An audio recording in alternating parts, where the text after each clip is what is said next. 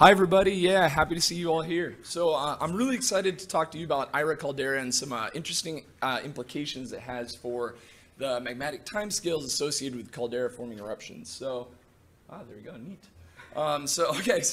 In the last decade, there's been this paradigm shift in the way that we think about magmatic timescales. Diffusion studies have shown that eruptible magma is more of an ephemeral feature and instead is generally stored in cold storage. And that means that the timescales needed to amass, hundreds to thousands of cubic kilometer of magma can be hundreds of years to thousands of years, not tens of thousands of years or more.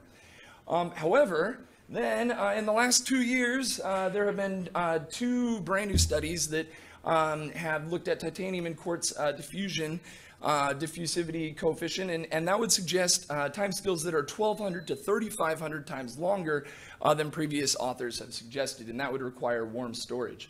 And so it turns out that Aira caldera provides a unique opportunity to assess these timescales, and we'll talk about that here in the future.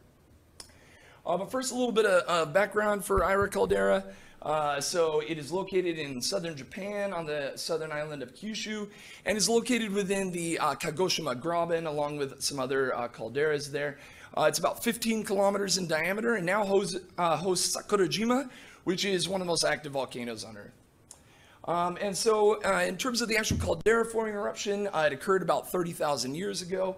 It erupted 400 cubic kilometers of magma dense rock equivalent. And here we can see the caldera shown in red there. The Osumi pumice fall deposit was 40 cubic kilometers, and then followed by the Ito ignimbrite shown in the pink in that figure, which can be quite thick. There's short me down there for scale. But what's really interesting about the Aira caldera system is there were these three pre-caldera eruptions that preceded the Osumi and Ito ignimbrite, and those were, does this thing have a, ooh, there we go. All right, so we have these pre-caldera eruptions here, three of them that occurred in the 3,500 years before the caldera-forming eruption. And so this provides a unique opportunity to not only study how long does it take to amass that magma for the caldera-forming eruption, but also why in a single caldera setting would there be some smaller eruptions, 0.17 to 2 cubic kilometers, and then in a completely different case, you have a much larger eruption. So what leads to one of these smaller precursory versus the caldera-forming eruption? All right, let's get into it. So I'm going to present a couple of things that I've shown before, and then we'll get into the meat of the new stuff. So the Aira caldera are all high silica rhyolites, and I'm going to use these colors here for the rest of the talk here, where we've got, there we go. So they're all high silica rhyolites. So both the pre-caldera shown in colors and the caldera-forming eruption are all between 77.5% and 78% silica, except for this one gray pumice that erupted in the Osumi pumice fall. Major elements, they're pretty similar. Trace elements, there's some slight differences between the pre-caldera and the caldera-forming eruption, okay? So then, let's see. So then using the rhyolite melts geobarometer, we've got this figure here showing pressure and then showing these different eruptions in order of stratigraphic height going from older to younger here. And you can see that the pre-caldera eruptions are remarkably similar between 75 and 125 megapascals, and that the caldera-forming eruption pressures overlap with those significantly, but range to a slightly deeper level, and then the gray pumice, the little more mafic, are deeper. But you can see that there's definitely a lot of overlap between the pre-caldera and the caldera-forming eruption in terms of the depth in the crust. So if all of these magmas were stored in the same spot inside of the crust, then the big million-dollar question then is, did the pre-caldera eruptions tap only a portion of the eruptible magma that was sitting there? Or was 400 cubic kilometers of eruptible magma amassed in only 1,000 years? It's got to be one of those two. So, all right. So in order to address that, we looked at quartz diffusion using the cathodoluminescence imaging of quartz here. That's the wrong one. There we go. So then, and then we fit a complementary air function to those profiles for cores and for rims. So I'm going to be focusing on the cores for this talk. And it turns out that the maximum timescales they consistently decrease from the core to the rim, indicating that diffusion is in fact occurring. And so then when we plot up these results here, we can see that there's no upsection increase in the quartz residence time. So the caldera-forming eruptions shown in the black and gray have similar timescales to the pre-caldera eruptions. And if the Cherniac diffusivity is correct, then at 750 degrees Celsius, which according to rhyolite melts is about the rheological lockup temperature of these, then we're looking at all quartzes from all eruptions would have only been diffusing for about 800 years, okay? But if we use the new Jollens et al. Diffusivity, we're looking at quartzes that have been sitting around diffusing at 750 degrees Celsius for 1 million years. And if Auditat's diffusivity is correct, then these quartzes are sitting at 750 degrees Celsius for 3.3 million years. All right, let's continue. So then, if we then put this up here on this timeline, these are the eruption ages with the caldera-forming eruption here. Then if we plot up the 3 oldest quartz crystals from each one of these eruptions, that's shown here. And then if we account for the amount of time that quartz had not saturated, and we use that using a methodology with rhyolite melts, happy to tell you about that after the talk, then this shows the total amount of time, total estimated amount of time that the rhyolite magma was crystallizing, okay? And so you can see that, whoop, not yet, here we go. So you can see that the quartz crystals found in the caldera-forming eruptions were not crystallizing when any of these pre-caldera eruptions happened. And even if we account for the time that was not recorded by quartz, it seems there's very little overlap, indicating that each batch of magma started forming and crystallizing after the previous eruption. All right? But if in fact Auditat and Jollens diffusivity is correct, this would be a totally different picture. So therefore, we decided to start looking at plagioclase. All right, so very briefly, plage tends to have this, a low anorthite patchy core surrounded by a high anorthite zone, and then a euhedral, very sharp decrease in anorthite towards the rim. And it seems that this was the bulk of the action that happened to plagioclase, in that the rim tends to be pretty monotonous with some oscillations of about 5 anorthite, and some of them have a resorption event, but only an increase in anorthite of 10. So the big resorption event was just this one here. So this is an example here where we go from core to rim, and you can see that we go from having a low anorthite to a sharp increase in anorthite, going from that patchy zone to that mantle. And associated with that increase in anorthite, there's a slight increase in strontium. Then further down, we have a decrease in anorthite, and again, a increase in strontium. And so if we overlay then the equilibrium that we would expect either from partitioning or from full diffusive reequilibration, then we should expect a negative correlation here between anorthite and strontium. If we do, that's for the glass, which has 80 parts per million strontium. And then if it was in equilibrium with the whole rock at 180 parts per million strontium, that's what it would look like. But either way, we should be expecting, after full diffusive reequilibration, we should expect a strong negative correlation, which of course we don't see here. And so it turns out that if we use the more simplified diffusion equations and Python scripts from Schlieder et al. And Lubbers et al. 2022, it's much easier to model this situation where we have this positive correlation between strontium and anorthite than it is the more common situation where we have this negative correlation as we're going from that high anorthite to that low anorthite rim, okay? And so to explain that a little bit further, here we have this same example of the plage here.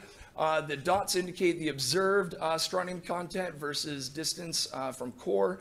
And this dotted line here is the expected strontium equilibrium.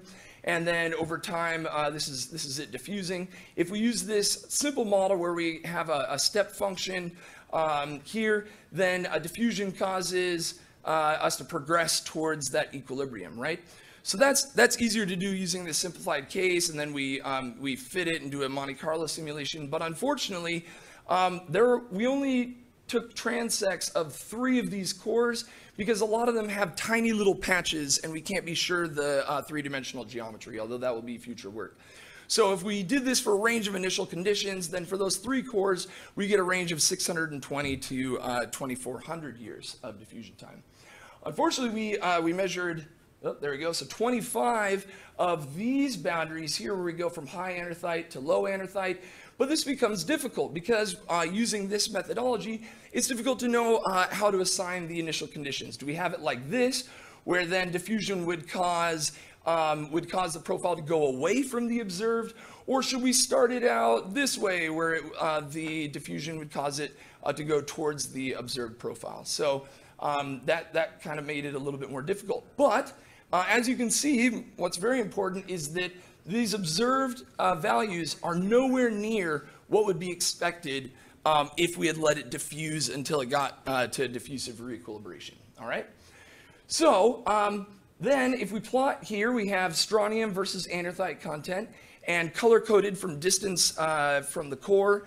And you can see that there's a slight negative correlation, but it's not nearly steep enough to be at the equilibrium predicted by the 80 parts per million content in the glass or the 180 parts per million expected by the whole rock.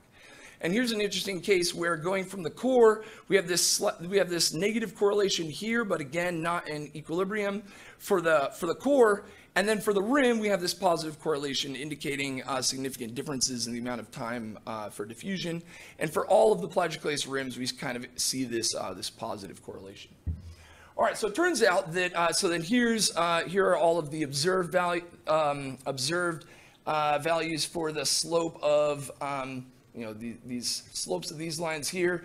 And you can see the cores have a range from slight positive to no trend to slight negative trend, but none of them have a negative enough trend to be in equilibrium here. And you can see that whereas the rims tend to always have this slight positive trend. Okay, so turns out that Cooper and Kent in 2014, we've all read the paper, but many of us maybe have not looked at the supplementary figures. So this is a pretty critical one here, where they modeled that these profiles should go from a slight positive correlation to no correlation to a slight negative to a very strong negative correlation with time. So we went ahead and we modeled that with a bunch of different rim values here. So then we start out with our initial conditions shown by black and the equilibrium profile here. And if we let it diffuse for 1 year, this is what the strontium versus anorthite content will look like. If we let it diffuse for 10 years, it looks like this. We get to 50, and then 100, we're starting to get a little bit less of a positive correlation. It's becoming a lot smaller of a correlation coefficient. 250, 500 years, we've got no correlation here. It's pretty flat. And then as we continue to diffuse, we're at 1,000 years, 1,500, 2,000 years. Now we have a really nice negative correlation here, okay? Going into 25 and then 5,000 years, all right? And then 10,000 years. So come back to the observed values for the cores here. I want to point out that there's no difference between the slopes of the caldera-forming versus pre-caldera. And now, and the slopes tend to be less than -500 and nowhere near what we'd expect from equilibrium. If we overlay those models that I just showed you that animation of, color-coded by diffusion time, going from blue to yellow, you can see that the observed value, the observed slope of about -500 is less than 2,500 years according to this modeling. And then if we were to look at it at 800 degrees Celsius, then we're looking at time scales of only 300 to 800 years, okay? So, so then finally, that brings us to two possible scenarios here. So one is that the max quartz residence time at 750 degrees Celsius is 800 years as predicted by Cherniak's diffusivity. And then plagioclase, as I just showed you, must have only been diffusing for between, up to about 2,500 years, which would mean, and so then that's, here's that timeline diagram again. Here's plagioclase diffusion of 1 to 2,500 years.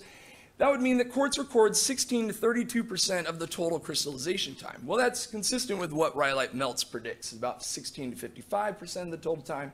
And if this is the case, that means there's little to no overlap in those eruptible magmas, and therefore the caldera-forming eruption, the 400 cubic kilometers, were amassed in less than 1,000 years. Now, the alternative scenario looks like this. So now, notice the change in the axes here. We're going up to nearly 1 million years. And in this case, the quartz would be sitting there at 750 degrees Celsius for about 3.3 million years. And then Whereas plagioclase, we've shown, could have only been sitting there for 2,500 years. So this is what quartz, this is what plage would look like. You can't even see it compared to how long quartz has been crystallizing. And I'd like to point out these are the ages of the global compilation of uranium, lead, and thorium, radium ages. And so then this would indicate then that quartz, no plagioclase, there must have been a magma sitting here with no plage and only quartz for over 97% of the time, which, as we all know, is never predicted by rhyolite melts, particularly in this case.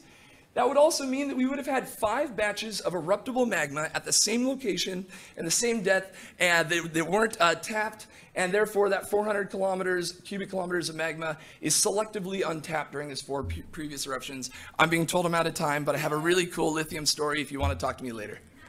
All right. Sorry, I didn't even see you. No, it's okay. I assume. It's like a bad angling. Yeah. We probably have time for one quick question because we're going to attempt to zoom in Casey, and that might take us a second. Yeah, and you can. Thanks, Brad. That was a good talk. That I'm here. Yeah. Hey, all right. Is it possible that your the differences in timescales between your quartz and plagioclase really reflects the fact that your quartz zoning is not actually produced by diffusion but by growth? Yeah, so I think that the way that I can tell that that's probably not the case is the fact that the cores of the quartzes always show more diffusion. I don't care what diffusivity you use, the diffusive length scale within the core is much longer than the intermediate, is much longer than the rim. So that indicates to me that there must be diffusion occurring. Yeah. Yeah, do we have time? Are you working on it? Yeah, go for it. Yeah, well, they're working on it. Why not? Let's do it. Is it possible that the unrealistically long timescales? Is it possible that they could have been very long timescale, but that there were times where it wasn't nearly as hot as you were guessing? Yeah. So if it turns out that those timescales were times when it wasn't nearly that hot, then we'd require even longer timescales, right? So then those timescales that I showed, that 3.3 million years. That means it would have had to be at least 750 degrees Celsius for up to 3.3 million years. If it was cooler, we would require even more time, right? So, you know, there could have been times when it was really, really, really hot, but then why don't we get rid of the quartz? Got to figure it out. Casey, if I you can can do this. hear us,